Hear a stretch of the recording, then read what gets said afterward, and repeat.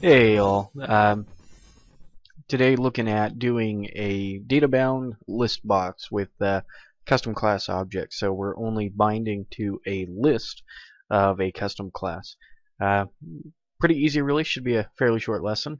So we'll break right into it. First thing, we do need to make sure we've got a win form with a list box on it. And then one thing I like to do is make sure that I've got this little checkbox here. Not really a requirement because we're binding it to a list and not to a database of any kind, but I like to do it anyway just so that I remember that it's there and that I know that functionality is there, and if I ever do bind it to something else later, it's one less thing I have to worry about odd functionality that suddenly the list box either does or doesn't support that I'd been using.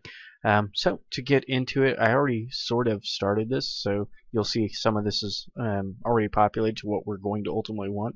I'm going to put the main method into the form1 load, and then going to have this public class. So if you're new to doing classes, you need to make sure that it's in your namespace but outside of the public partial class for form1.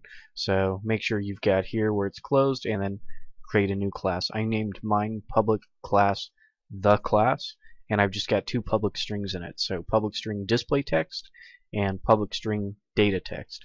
And then for later I've got a listbox1 mouse double click event. So this is the basic. If you want to take a second to go ahead and build this, you can. Otherwise we'll probably do it anyway. So getting started, I've got my class here. And then for my load event, I'm going to put a list of the class, and I'm going to name it, real hard to decipher, but list of classes. And it's going to be a new list of the class. Okay. And then I'm going to do a for loop for int I, and we're going to start it at 1 for this example. And as long as I is less than or equal to 10, then we're gonna I increment I++. Okay. Alright. Now then each time we loop through it, I'm going to do a new the class equals a new the class. And then each time we are also going to do for new the class dot display text, we're going to do example plus I dot toString, and then we're also going to do new the class dot data text, and it's going to be basically the same thing. I'm just going to expand upon it a little bit. So it's going to be example colon space I dot toString. Oops. Okay. And then we need to actually add that to our list of classes. So list of classes dot add new the class.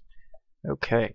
So that's the basic iteration of going through the I, creating a bunch of the class as a list, and that gives us kind of our database more or less that we're going to be working with here. There's air quotes on that database. Okay, so then what we need to do is we need to do our actual binding. So on our list box 1, we need to set the display member as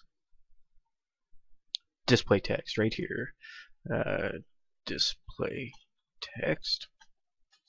Okay, and then we need to do the same thing to the list value member equals, we can get it from again right down here, data text.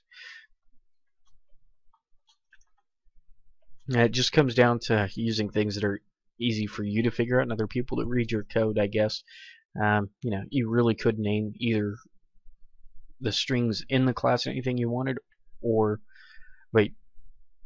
these anything you wanted, but they'd have to match so that the framework behind it actually knows how to handle and bind everything. And then the last thing we need to do is set that actually as the data source. So listbox1.dataSource equals our list of classes.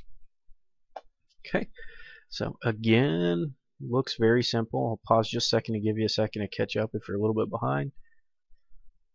And of course you can pause the video. Okay, and then the last thing we need to do is make sure that we've got our click event here, which I've already done.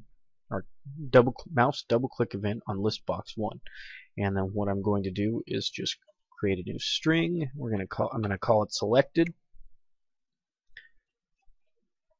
equals listbox1 dot get item text of listbox1 dot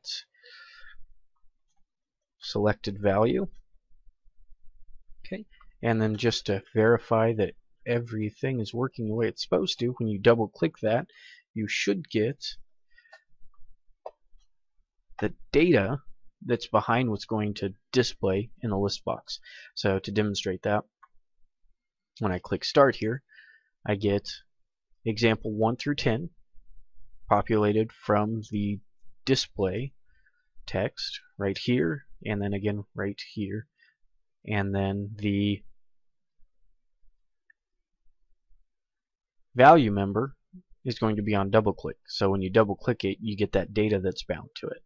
So again, very handy. You can do things like store host name / IP addresses, or in this case a short form and a long form.